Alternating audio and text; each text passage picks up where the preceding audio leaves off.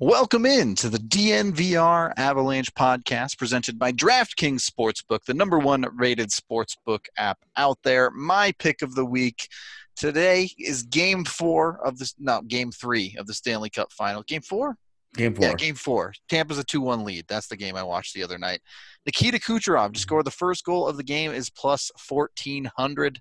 That's what I'm going with. Maybe a little bit of a long shot, but you can win some good money over there. So that's my recommendation at DraftKings Sportsbook. Head on over there. If you haven't signed up yet, you can win $100 on a $1 bet on any NFL team this week. Pick the winner for $1, win $100. Use code DNVR when you sign up to get in on all of the amazing deals. If that's not your thing, obviously you can bet on hockey as well. Basketball, baseball, you name it, you can bet on it with DraftKings Sportsbook. Again, sign up with the DNVR code. Other conditions and eligibility restrictions apply. Be sure to head there and check out DraftKings.com/sportsbook for details. If you have a gambling problem, call 1-800-522-4700. I am your host, Nathan Rudolph, joined by AJ Haefele, as always, talking a little bit of draft on today's show with special guest Grant McCagg, founder of recruits.ca. Grant, good to have you on. How you doing? I'm doing well, fellas. Good to hear it. Everyone's holding up well. We're less than 2 weeks away from the draft, so it's that time of year, even if it is a different time of year, for that to be happening. How's this class shaping up for you, Grant? Well, it's I think it better not be any more shaping up. It's been shaping up for 12-14 months now. Long enough, fair enough. Yeah. I'm out of shape with how much shaping up there's been going on here. So Yeah. But no, I stopped trying to alter the rankings a while back. I did my list, and that's that. I've made a couple of little tweaks, but I mean, you could keep changing your draft list daily if you wanted to. So at some point, you just have to put it to rest and just kind of ignore it and just wait for the draft to get here, basically.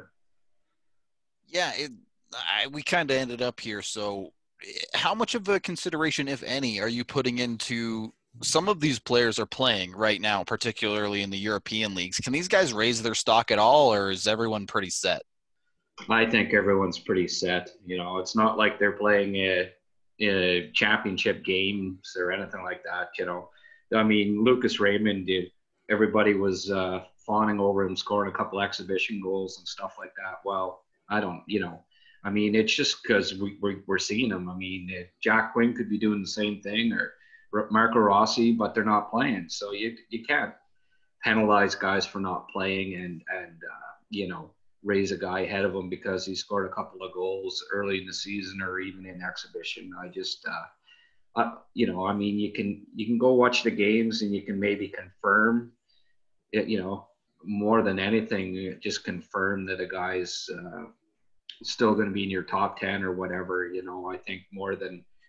I think a guy may fall down a little bit more so than a guy, raising his draft stock, I think, at the start of the season. All right, so hurt yourself more than help yourself at this point. The draft, there's one guy set at the top, but the first conversation you have to have is Stützle versus Byfield. The general consensus seems to have Stützle at 2 right now. Are you in the same boat? Yes, I am. I have Byfield at 4, so. So you're low on Byfield then? Well, I guess. I mean, one spot in the rankings, like people, they almost every year, if I have a guy one spot lower than the consensus, it's like, oh, you hate this guy, Well, no, I mean, 4th overall is a pretty good spot. There's been some, some pretty exceptional hockey players. I can think of one. His name's Cale Makar, that was drafted 4th overall. So, it's no slap in the face to have 3 guys ranked ahead of you in the draft. I mean, it's just a ranking, and none of us ever get the first 5 guys right. Not the NHL guys, not us. the top 5 picks in an NHL draft are never the 5 best players from the draft ever. So you can't get too wrapped up in it. But anyways, back to your question, I guess. Didn't really answer it, right? You pretty much answered it. Stutzla and Byfield. I just think that the German has more offensive upside at the end of the day. So you have to rank him ahead of Byfield. You love the 6'5" center, but people kind of fall in love with that. And he's 6'5" center, so he's going to be the next Thornton or the next Primo or the next Lindros or whatever. Well, he's not that good. He's very good, but just because he's 6'5" and puts up some points doesn't mean that he's automatically going to be those guys. So I think there's a limit to his offensive upside. I don't know that he'll ever be a point-a-game scorer. And because of that, I think you have to give the nod to the German, because I think that he'll be a point-a-game scorer. All right. How do you like his fit out in Los Angeles with all those other prospects? A point per game scorer is a fit in any organization. Sure. He'll probably be their. I think he'll be their best player down the road. Like, if you had to pick between him, Velarde, and Turcotte, I'd say, Stutzla is going to end up being the guy.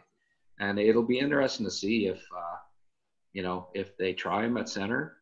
Velarde, all 3 of those guys could be centermen, but they could also end up on the wing. It's similar in New Jersey with, 2 or 3 years down the road, who are going to be their top 3 centermen? They have like 4 guys, 5 guys that could play either. And that's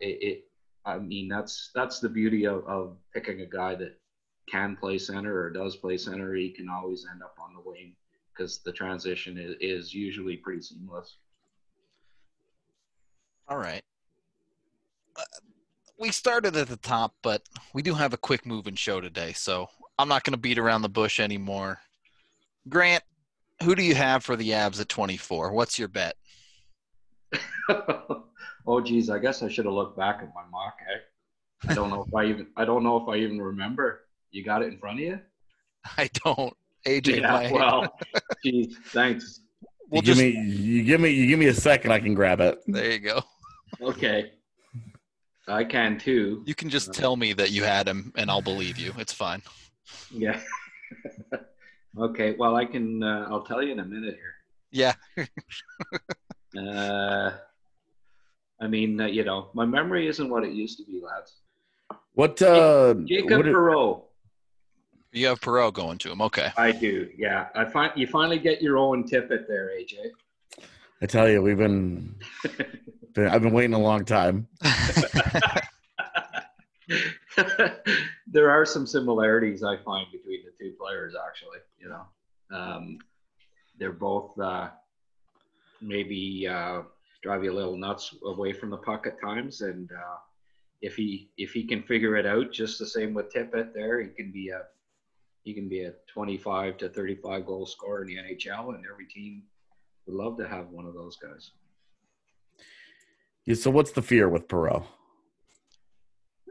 Just doesn't when he doesn't have the puck, even when he does have the puck, he's not always skating hard. He's he's a little lazy, I guess, but there's the skill is there. I mean, it was funny at the top prospects combine. It was like, what the heck? This guy's top 5 in all of the skating categories. Well, why don't you see that in the game? It's like they because he doesn't work hard enough all the time. So we've seen players in the past that do figure that out, right? So that's the hope that he does. He does figure out that at the NHL level, you're not going to just be able to get by on your talent. You're going to have to work hard. You're going to have to compete hard, and he figures that part out, and he could be a really good player. So at 24 in the draft, I think you have to start looking at the risky guys a little more seriously, because he could end up being a top 15, even a top 10 player from this draft. So at 24, that's hard to pass. I'm curious about your thoughts on a guy like Anton Lundell, because I know you have him ranked quite a bit lower than most other people.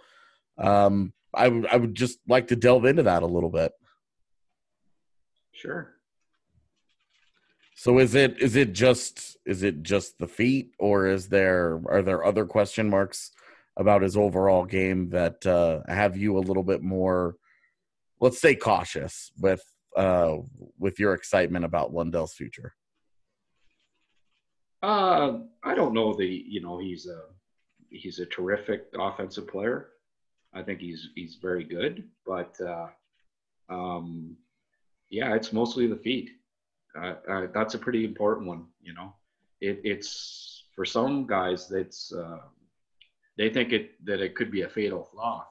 Like, I mean, I know some NHL scouts that aren't sure that he can be a fourth line center in the NHL, let alone the second line. So, when you hear comments like that, I don't get to see these European guys live too much, Mm-hmm. and I have to. I mean, you can watch all the video you want, but nothing beats being at the rink and seeing a guy skating. These guys that have done that, and a lot of them have serious questions about there's a difference between playing in Europe and then playing in the NHL. There's no league like it. And you see it in the playoffs, just the high pace of the games. And you can be smart, you can be big, you can have good puck skills, but if you can't keep up, it's tough to be a center in the NHL. I mean, Tyson Jost is a good example of a kid that has so much going for him. You love his compete, you love his smart, you love his puck skills, but is he going to be fast enough to be a top 2 center in the NHL? I think, you picked him top 10 in the draft to do that. Well, at the end of the day, that's still got to be the question mark. So I think, just as a comparable, that type of, in that instance where, I don't know that he can be a top 2 center in the NHL. I really don't. Maybe he's a third line center. Maybe he's a third line winger. But that's the issue, and it's an important one. So some guys have overcome it. A lot of guys don't. It's a pretty big variance there between trying to get a top 2 center out of the guy, and then is he even NHLer at all? Yeah. Yeah. Is he going to be a fourth line player or not? Well, yeah. I mean, it surprised me when I did hear those comments, because last year especially, you thought, well, this guy's playing, underage. He's playing against 20-year-olds and looking good and the whole works. But this year, it really stuck out that his skating hasn't been getting better, and other guys have caught him and passed him in that regard. And you wonder if he can be a top 9 player in the NHL. Certainly at center, top 3 center, you got to be able to skate. Seems every day the NHL is getting to be a faster league, more skating-oriented league. But we do need to take our first break right there and acknowledge WGT, DNVR's gaming sponsor. This weekend, live right now, we have a tournament going on, the DNVR WGT Major, where the first place winner at the end of the weekend will get a $200 cash prize. Second place gets $100, and the third place gets a DNVR shirt, hat, and sticker pack of their choice. So if you haven't joined yet, now is the time to do it. You can go ahead and pick it up by going to dnvrgolf.com and search for DNVR3 to join our clubhouse, get in the tournament. You get one shot at it. You can take as many practice rounds as you want, but when you sign up for the tournament, you get one goal. It's closest to the hole on Bethpage Black. make sure to stick it close. Try to win yourself some money. It runs through Sunday nights. So you got all weekend to do it. Jump on it. Get in there. Have fun with us. Again, dnvrgolf.com. Search DNVR3 to join the clubhouse and get into the tournament. Second period of the DNVR Avalanche podcast. Talking draft with Grant McCagg. Grant, continuing, I guess, this conversation towards let's talk about the later rounds of the first in general. You have Perreault going to the Avs. That's a super high bet on skill. Is that what you like to see out of later round picks more often than not? Or is there a conversation about some of these kids, say like a Peterka or a Reichel, that's a little bit more well-rounded in their game? Yeah, I think you get a mixture of both, you know. You start to see some of the boomer bust type of guys that you start to consider at that point, and also the guys that may only have third line upside but could help you, you know, maybe help you in playoff games, score some goals on the third line and contribute to a competitive contending team. So, you know, it's funny. I had a CHL coach say to me, well, I'd never pick third liners at any point in the draft, let alone the first round. Well, I'm sorry, but you can keep picking guys that small, skilled guys every round that you hope can play in your top six, but you know, more often than not, they can't play in your bottom six, and you do need those guys. They're an important part, and yeah, you can trade for some, but yeah, I think every year you see that the teams that are that are in the semis and the finals have superior bottom line players. It's not just the stars. You need the good mix. So like a player like Jake Neighbors, for instance, you know, maybe he's never a second line guy, but there's so many intangibles with that kid. I think he's going to help teams and maybe even contending teams win playoff games. So when you start to weigh the Gunlers and the Amarovs against the Neighbors, and I think maybe at that point, certainly a team usually at the end of the first round is a contending team, and maybe they look, well, let's try to fill a third line role. We've got what we think are six top six guys. Let's see if we can't get a guy that can help make our third line good enough to put us over the top. So at that point, maybe you see teams leaning a little more towards need.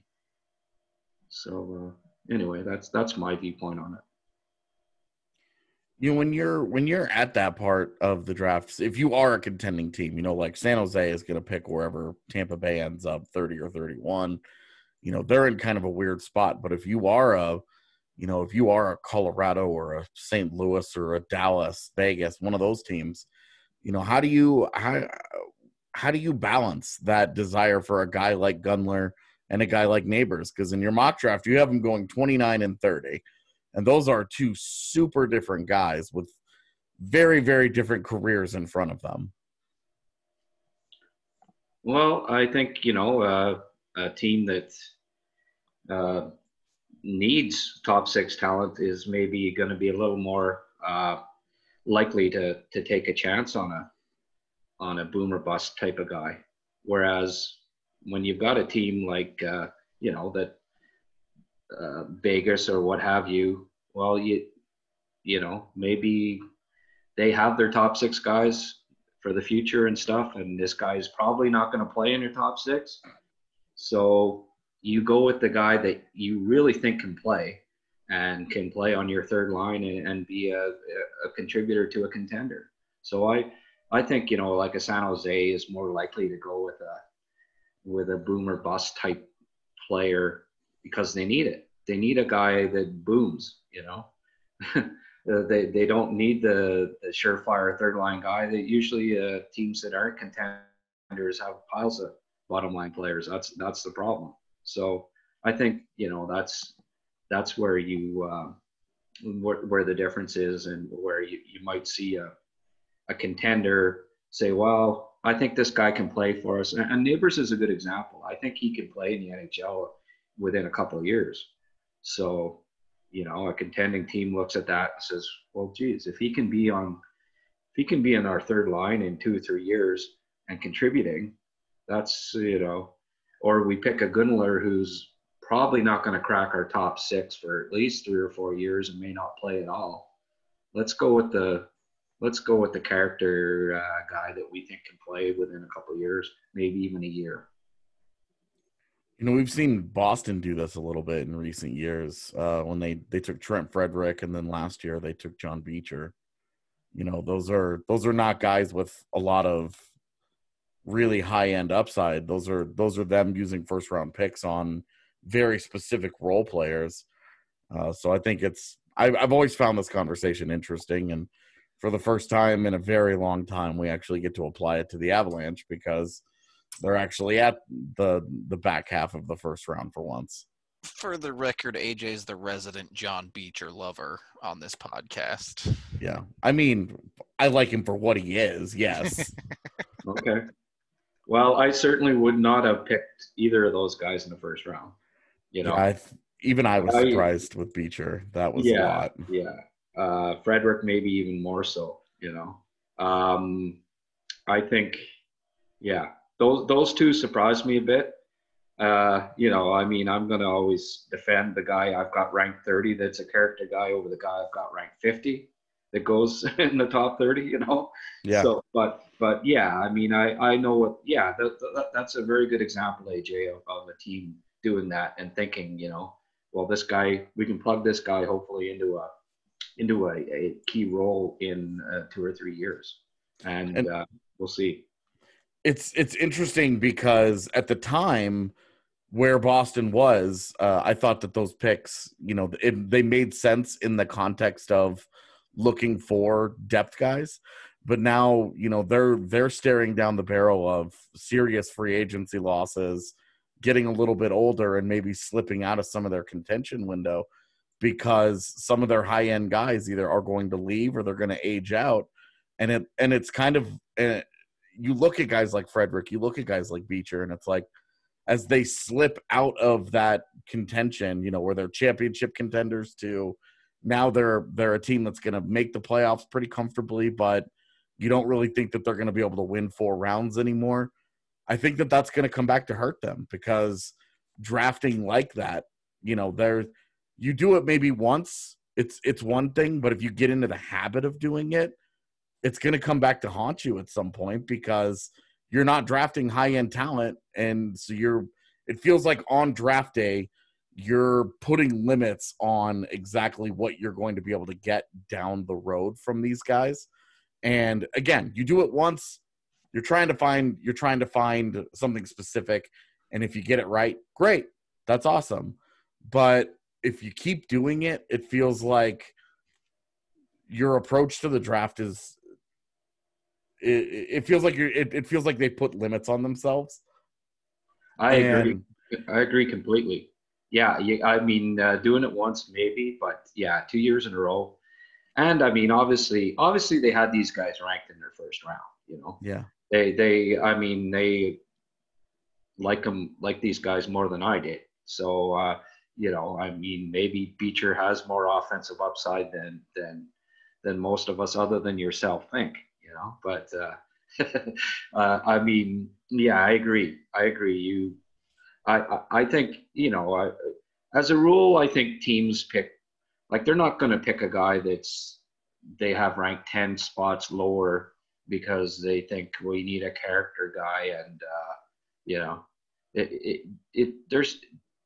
they're going to be at the top of the draft list, if not the first guy, well, one of the first guys. But how much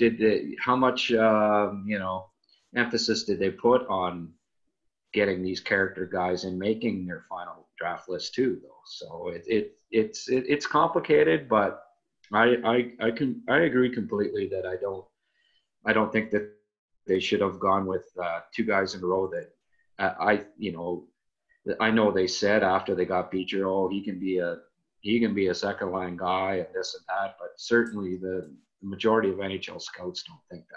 So. Well, I know they, just using the Frederick example, they took some heat because they kind of came out and said, hey, we hope that this guy's a third line guy for us someday. And I know that there were people who were like, well, then why did you take him in the first round?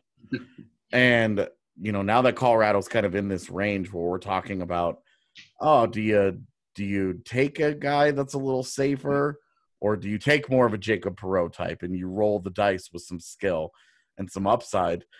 Safe as death is one of the big phrases that you hear in hockey all the time. And I think it certainly applies to trying to project teenagers into the league. If a guy doesn't have high-end upside when he's in juniors, I think you're dreaming if you're and you might be delusional if you start trying to project some of these guys to be really high-end NHL players. Well, I have to admit, AJ, I think I was influenced to a certain degree by you with that choice of Perreault there, because all these years you keep, we got to get a goal scorer. We got to get a goal scorer. So, I'll admit that, maybe I haven't been up to date on it and you have a different tune now, but I did think of you when I made that, when I slotted him in at 24, I have to admit that. Well, I released a piece today on our site about guys that I think are good fits for the Avs, and I have Perreault on the list. So good. I don't have any objection to the pick. I like the player. I think the fit is good. And at some point, like, Colorado's done a good job of getting a lot of talented guys with a lot of different skill sets, but getting and developing just a really high-end goal scorer outside of Mikko Rantanen, who's, who does a whole lot of other things for them too. Besides not to shoot a lot. Yeah. The goals, the really exciting goal scorer is still something that system lacks, outside of, I guess, like Alex Bocage and maybe Alex Newhook as well. Yeah, I think there's a good fit there if he that it, as I said in my mock draft, this kid shows up at training camp and he looks at the work ethic of McKinnon, who's arguably one of the top 3 players in the league. And if that doesn't rub off on you, well, if he can't be inspired by a superstar that works as hard as he does, then he isn't going to figure it out in any organization. So I think that it's a good fit in that way, where there's going to be some really great mentorship from McKinnon and the Landeskog as well. There's really good role models there, and I think it can rub off on him, and he could become, down the road playing with either Newhook or McKinnon, he's going to have the playmaker there too that can really. If he figures it out, I think this kid could be a 35 goal scorer for the Avalanche down the road. So that's a pretty nice chip to pick up at 24th overall.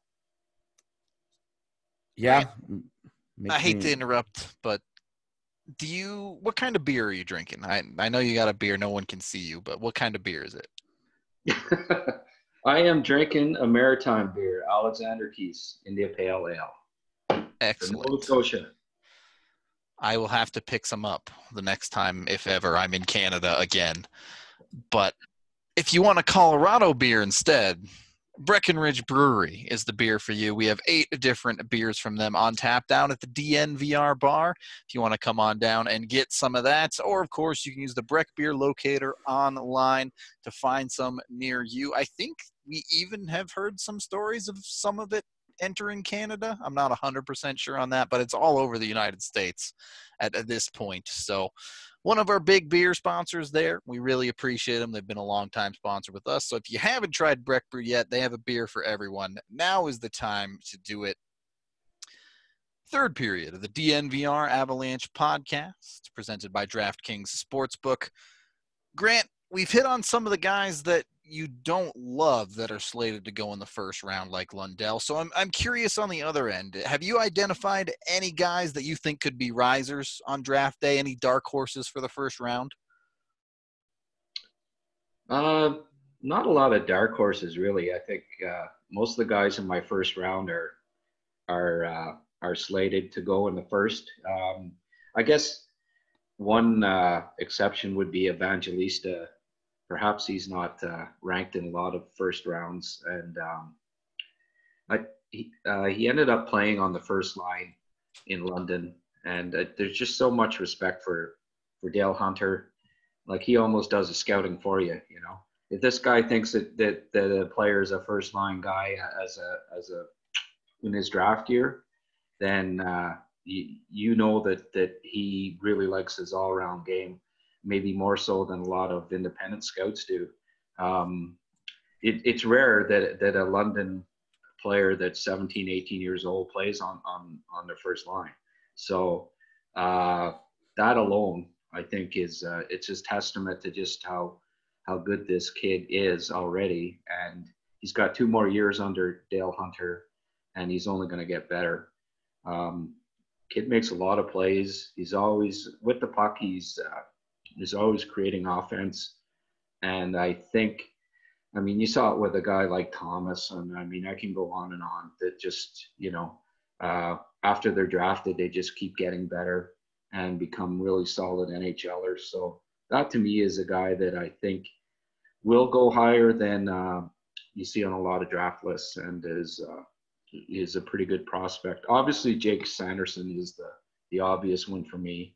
I've got him ranked 3rd overall, and I don't think anyone else has him that high, but I really see a lot of Heiskanen-like qualities there to his game. You know, obviously he's not going to be, I mean, Miro's reached another level offensively, and perhaps Sanderson's never that good offensively, but one-on-one defender, skater, mobility, transition with the puck, getting it out of his own zone.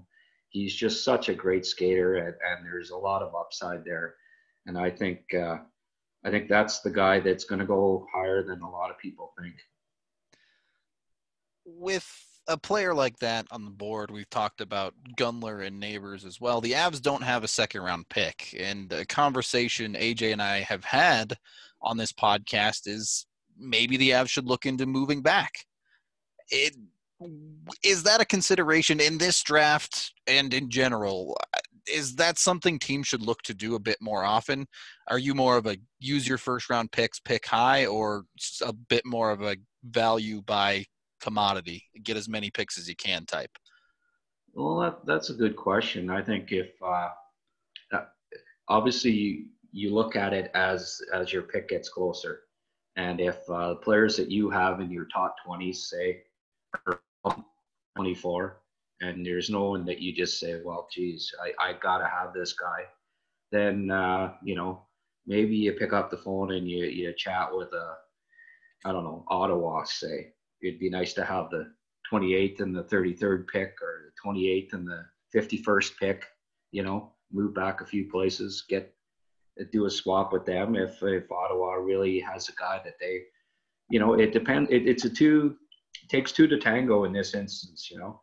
There's a team that really loves a player that they're willing to move up and give a nice, you know, 2 or 3 draft picks that are still in the top 60.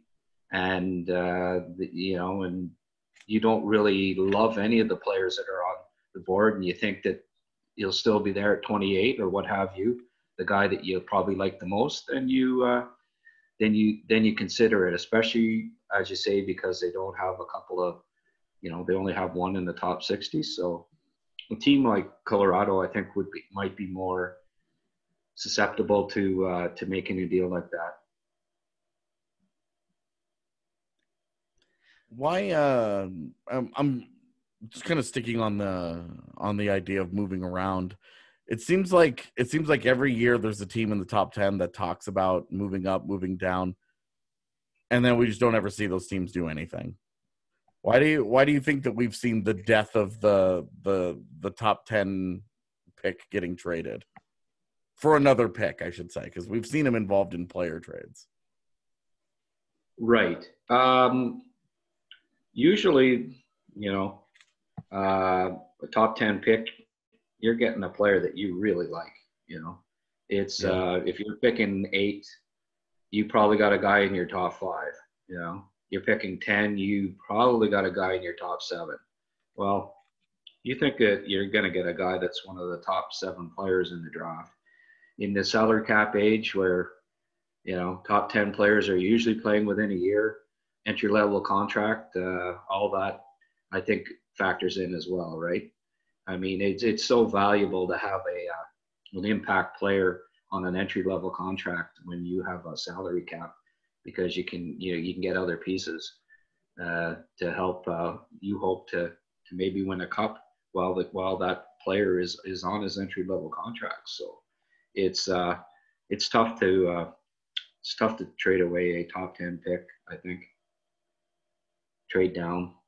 It just, you know, at the end of the day, yeah, you love the guy that you pick in the top 10 you really like. So you know, it's got to be quite an enticing package to get talked into moving down. Yeah, definitely fair enough. As we kind of winding down the show here, I did have one more question. We haven't really touched on any of the defensemen, particularly in that second tier, that could potentially be there when the Avs pick, or if they move back for one, something like that. Is there a defenseman that stands out to you at the end of the first, early second round, that kind of range? Well, I think O'Rourke would be somebody that's on the radar for Colorado at 24. You know, back to the Sault Ste. Marie, right? At Timmins and O'Rourke, real character player. I think you know, I pondered him quite a bit for Colorado actually at 24. He's a guy that just you know, he may end up being a number 4 D-man with loads of character and intangibles. So for me, that's the guy. That's the guy that Colorado, if he's there on the draft board at 24, and they want another defenseman, I think he's a serious consideration to go to the Avalanche. Well, now I'm glad we had you on, because neither AJ and I wanted anything to do with him. So. Oh yeah. Okay. Why is that? Neither one of us have just in our viewings of him, we've been very blah about his game. There hasn't been anything about him that's really stood out to me that says I'm a first round pick. You know, right. I think it's an all around package that just sort of feels like vanilla ice cream to me. That same kind of conversation you were having about the forwards, where the D man I like, who will probably be gone there, is William Wallander. I want to take a shot on the guy who has the high upside talent. And I'm not sure that O'Rourke has enough talent there. The intangibles are great. They get guys a long way, but not sure I believe in the offense. Yeah. Well, Wallander, you can have him. Like, oh boy. Not a fan? Oh, I don't, you know, he's big. Yep. He is big. Yeah. Did you see him play in the second half of the season? I've seen a handful of his games in the junior league. I haven't been able to catch him in the pro league, but. Yeah. No, I mean, if there's any guy in the first round that I think, you know, there seems to be a Swedish defenseman picked 25 or 20 to 31 every year that, you know, 5 years down the road, you're saying, where the hell is this guy? That's the guy. That's the guy this year, you know. But it's like, oh, we've got to pick another Swedish defenseman at the end of the first round, because there's got to be 2 great Swedish defensemen, you know, every draft. So, I mean, I'm trying to think of some of the names, but, you know, Anaheim picked one. There's been a few. Oh, Jacob Larson. Yeah. Yeah. I mean, I can go on and on. There's guys. Minnesota took Philip Johansson. There's a big Swedish defenseman picked at the end of the first round every year, and 5 years down the road, you say, where the hell is this guy? And that's William Wallander this year. O'Rourke is a very good skater. He doesn't do anything poorly. You know, I don't disagree with the vanilla part, But I mean, Yeah. you're eating a vanilla ice cream. He's going to slap it right out of your hand. You know. But, Fair enough. Yeah. You know, I mean, he's character all the way. He's captain at 17 years of age. There's a reason for that, you know. The coaches know these guys better than we do, you know. You don't name a kid captain at 17 years of age unless, well, I don't know, Gabriel Landeskog would be an exception. You like that guy? He's all right. He's pretty okay. Yeah. All right. Well, I don't disagree, though, with, you know, he's not big. He's not going to go end to end, you know. He's not going to, I don't know. He's not a Heiskanen. And yes, maybe he is only a 5 or a 6. But number 5 or number 6 defenseman is a pretty valuable piece. And if he can be a real character kid for you that plays on your third pairing for a contender, that's all you're looking for from 20 to 30, I think, is pieces. You want guys that can play. For sure. Yeah. Every pick that's an NHLer is a win to a certain extent, right? So. Yeah, for sure. But I do understand, you know, he's not, he doesn't wow anybody, I don't think, you know. And so, but at the end of the day, hey, I didn't have him going to Colorado either. So there you go. Worked out. Yeah. Perot it is. Yeah, you had him going to St. Louis so he can go and try and defend Perot. There you go. That's Let me right. tell you, in that trade, I'll take my chances with Perot. Yeah, well, hey, chocolate beats vanilla, right? Yeah, there you go. All right. I think we're about done. So, Grant, if you want to shout out anything, give people your Twitter handle where they can find your stuff, go for it. No, I don't want anybody to follow me. I don't want anyone to buy my draft guide. I'm good. Everything's great. If you want to follow him, he's at Grant McCagg on Twitter. Again, recruits.ca, RAC. I can spell. Hang on. You got RECRUTES. Yep. .ca. Okay. Canadians in your French. I can't do it. It's not recruits. Come on now. Be sure to check it out. I know AJ buys his draft guide every year. I'm a little bit new to that scene, but AJ's bringing me into the fold, having joined the DNVR family. So, yeah, and for Colorado fans, if you guys pick up if you pick up a draft guide from Recruits, you'll see an article from me in there as well. There you go. AJ out here even writing in the draft guide. So pick it up. Be sure to support Grant. He's an amazing dude, does amazing scouting work over here. That's going to do it for us on today's show. Grant, thank you again for coming on. Much appreciated. Appreciated the draft talk from you. AJ, you got another podcast to do, I believe. So thank you, everyone, for listening. And you can support us by getting yourself some Strava Craft coffee. Cold brewed down at the DNVR bar, or head to StravaCraftCoffee.com and use code DNVR20 to get 20% off of your purchase.